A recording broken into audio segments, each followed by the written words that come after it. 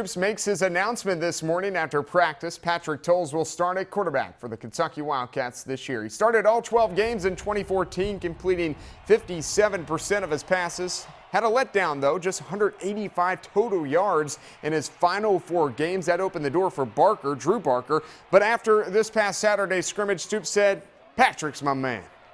And Patrick Towles will start, be the starter. It was a good battle. Drew did some very good things, but once again, Patrick played exceptional on Saturday. So really encouraged with his progress.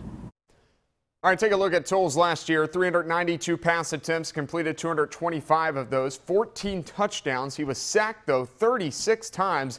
Of course, the Cats started the year 5-1. They lost their last 6 games with Towles at QB. Time to start over. Towles and the Cats will take the field in 19 days now versus Louisiana Lafayette in the opener. Last week.